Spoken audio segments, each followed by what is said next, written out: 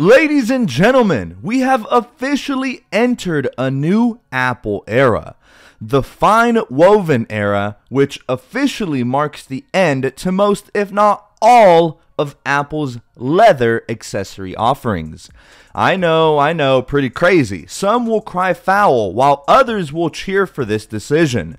Whatever side you're on, it does not matter because Apple has officially replaced their leather accessories with FineWoven, an all-new material from Apple, and it uses almost 70% post-consumer recycled material. Here's how Apple describes it. It's made from a durable micro twill. The material has a soft suede-like feel. The FineWoven material was also designed with the earth in mind. It's made from 68% post-consumer recycled content and significantly reduces carbon emissions compared to leather. So while this is helping the planet, I know that a lot of Apple users, specifically Apple Watch owners, aren't really that excited. So clearly, Apple's concerned with the environment and proves with this decision that it is focused on preserving the planet by playing their part. But we all want to know, are these new FineWoven accessories worth it? Do they live up to the hype? They have some really big shoes to fill in. I mean, am I right? So today, we'll be looking at the all-new FineWoven AirTag keyrings, which used to be featured in leather but now have transitioned to FineWoven alongside Apple's premium cases for the new iPhone 15 line, the Magsafe wallets, and like I mentioned, even a few Apple Watch band styles. We're going to cover all of them in their own individual videos so you guys know everything there is to know about this all new material, and stick around until the end for my honest thoughts about FineWoven. So without further ado, let's go ahead and get things started.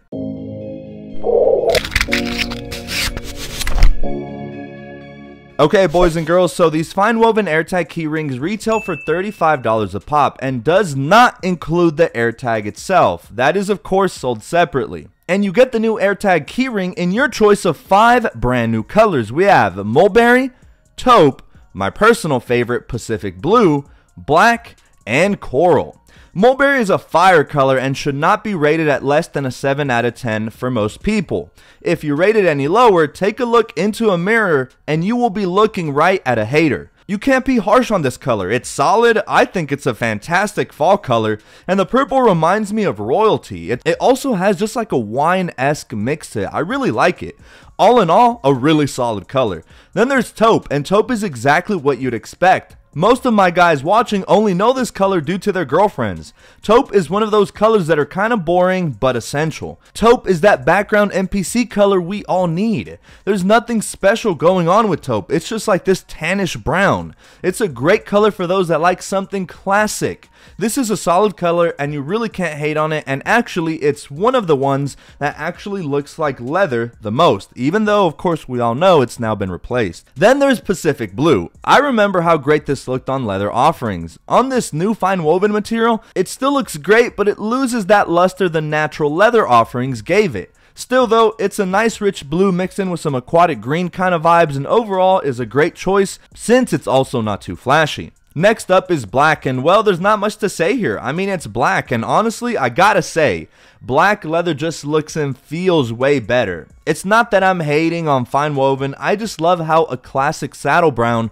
or black leather appears on Apple accessories. Saddle brown leather and black leather were just Apple's staples. Now that this is not leather, I don't know, it kind of downgrades the whole premium factor a bit, at least in my opinion. But this should be a terrific choice for most people, seeing as how black is most times seen as a neutralizing color rather than a complementing one. And finally, we have coral, a brighter color that is right up my alley and should be avoided if you don't like brighter colors.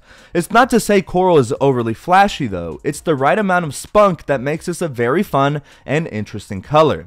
And so now, the question everyone is wondering, how do these compare to the prior leather versions? And rest assured, you came to the right channel. Quick reminder to sub up if you haven't already. Anyway, have a look for yourself.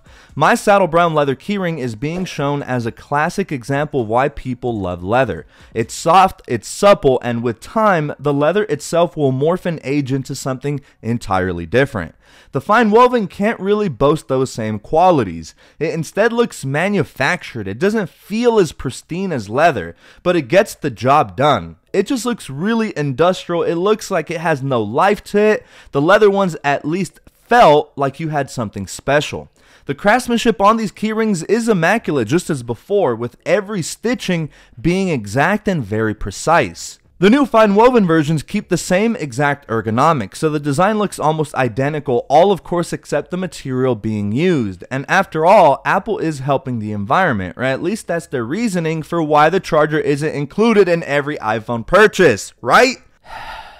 I can't help but feel disappointed here, as FineWoven looks good, but it just no longer has that premium feel that came accompanied with leather accessories.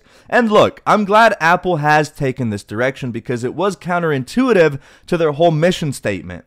Apple likes to portray themselves as this progressive, forward-thinking company, and yet sold millions upon millions of leather goods. And guess where all this leather came from? Exactly, the slaughtering of animals. So regardless on what side you sit on, because remember, this is absolutely not a political channel, I can't help but feel some nostalgia for the good old leather days. Apple has officially entered a new era, and while I'll miss my Apple accessories getting that cool patina over the months, we still have yet to see how well this material will hold up over the years. With leather, consumers bought with confidence knowing their leather patina journey is sure to be an adventure. But we can all assume this new material will simply not share that same characteristic. While I love the colors, I think I need some more time with FineWoven accessories to make my final decision. For now, my first impression is that I feel that it doesn't just feel as premium, it feels manufactured and super fake, and I'm worried how well they'll hold up over time. And lastly, again, I flat out miss leather. It sucks this officially marks the end of an era, but I want to know what you guys think. For those who already have picked up some FineWoven accessories, what are your thoughts? I'm going to wait a few months before I make my final choice about FineWoven, but for now, I hope you enjoyed this quick little review.